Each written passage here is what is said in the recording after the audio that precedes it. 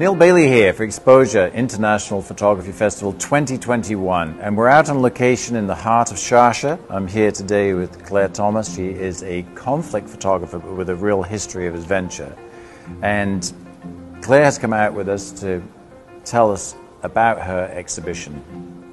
So if you would like to start with your exhibition. All right, thank you, Neil. It's my first time here in Sharjah at Xposure, and it's a real honor to have the chance to be here and exhibit some of my work from the Battle for Mosul in Iraq in June and July 2017. And so the pictures that I have exhibited here, they are showing the work of the frontline medics who really work day and night treating casualties as they fled across the front lines from ISIS-held territory. And some of the images are quite graphic, but I think they tell the story of the survivors as well as the medics and the soldiers who took enormous risks to save lives and then stabilize patients before they were taken to the hospital for further treatment. Tell me a little bit about your experience of coming to Xposure. I mean, how did you feel when you walked through the door, went into the opening ceremonies, and you're walking through the work of all these world-renowned photographers? Yeah, I actually think it's a highlight of my career so far. I never imagined I'd have the chance to come and exhibit in a place like this. And yeah, it's a big deal for me to be here and be surrounded by so many phenomenal photographers. It's quite remarkable. And I mean, the festival itself is extraordinary. It really blew me away when I walked through the doors the first time. And I mean, the size of the prints alone is quite awe-inspiring. A lot of enormous prints, and they're just so beautifully presented.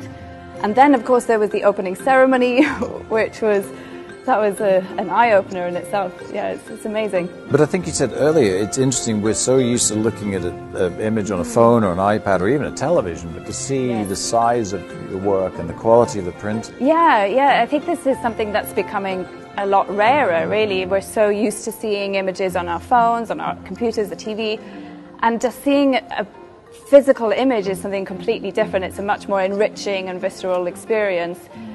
So it's a privilege to be able to see all these phenomenal photographs.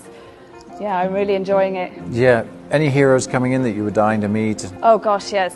Giles Dooley.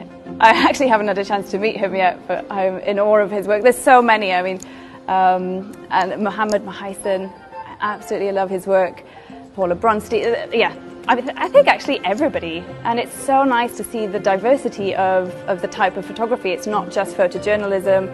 There's so many others. I mean, I just want to take them off the walls and take them back to my apartment in New York. They're so amazing. Yeah, it's quite special. And very humbling sometimes looking at people's work. Yeah, definitely. It is very humbling. There's so much talent.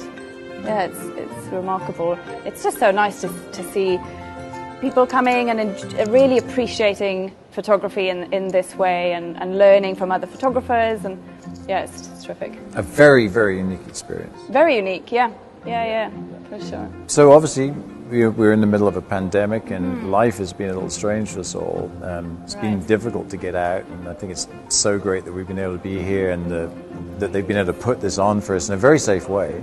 Yes, absolutely. I applaud the organisers that they've managed to put together such an amazing event under the circumstances, and as you said, in a very safe way. I mean, I think everybody can see that there's a lot of safety precautions being. Yeah, I mean, we've had numerous PCR tests, and it's just us in our own group. Yes, yeah. I never imagined I'd have that many PCR tests in such a short period of time. Yeah. So it's very hard to say what am I going to do next, but as you're looking through the lens here, what do you think is on the horizon for you? Well, I think in the months ahead, I have some projects that I'd like to do in the US. Now that I'm based in New York, I'm sort of going back to where my passion for photography started, which was in Wyoming. So I'm looking at doing some stories there and in the American West that sort of draws on my background with horses and looking at the overpopulation of wild horses in the plains of the American West.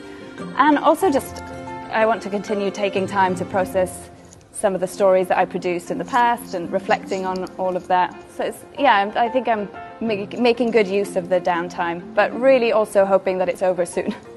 It's been a very long journey from a small town in Wales to sitting here at Xposure International Photography Festival. Yeah, quite an unlikely journey, I think. Yes, it means a lot to me to be here, for sure.